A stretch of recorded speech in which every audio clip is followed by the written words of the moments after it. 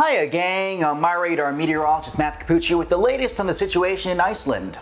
According to the Icelandic Met Office, there is the significant likelihood of a volcanic eruption in the coming days. Between midnight and 4 p.m. local time, there were 900 earthquakes. That's nearly 60 per hour. Over the past week, there have been upwards of 10,000 small earthquakes. 2 of them on Friday were above magnitude 5.0 in strength, and 13 at or above magnitude 4.5. This is all happening on the Reykjanes Peninsula, which is just about 25 miles southwest of Reykjavik, Iceland's capital.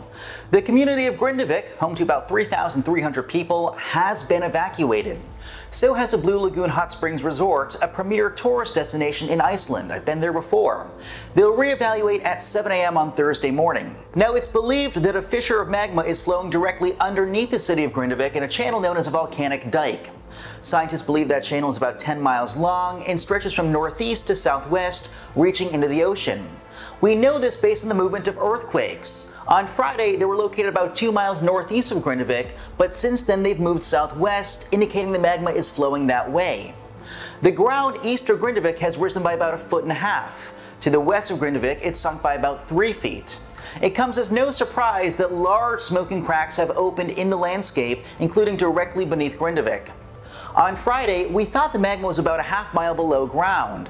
Now it's probably much closer to the surface. So why is this all happening? Well, Iceland's Reykjanes Peninsula is located over the mid-ocean ridge. The North American plate and the Eurasian plate are pulling apart there. Magma bubbles up beneath, causing hot spots and occasional volcanic eruptions. There is one main volcanic mountain called Fagradalsfjall that's been dormant for about 6,300 years. The entire peninsula was asleep for the past 800 years, until an earthquake swarm in late 2019. 2 back-to-back 5.6s struck, then a 5.7 in 2021. Then on March 19th of that year, a 2,000-foot-long fissure called Geldingadalskos opened up. Other cracks opened up in late April of that year, then earlier this year in July. Of course, this is a breaking situation. We have all hands on deck. We'll be covering this non-stop here on MyRadar's YouTube channel and of course right here in the free MyRadar app.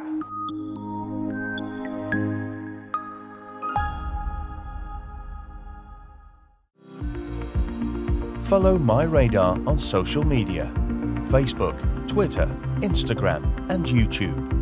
Download MyRadar on iOS, Android, Amazon Alexa, Xbox, and Windows.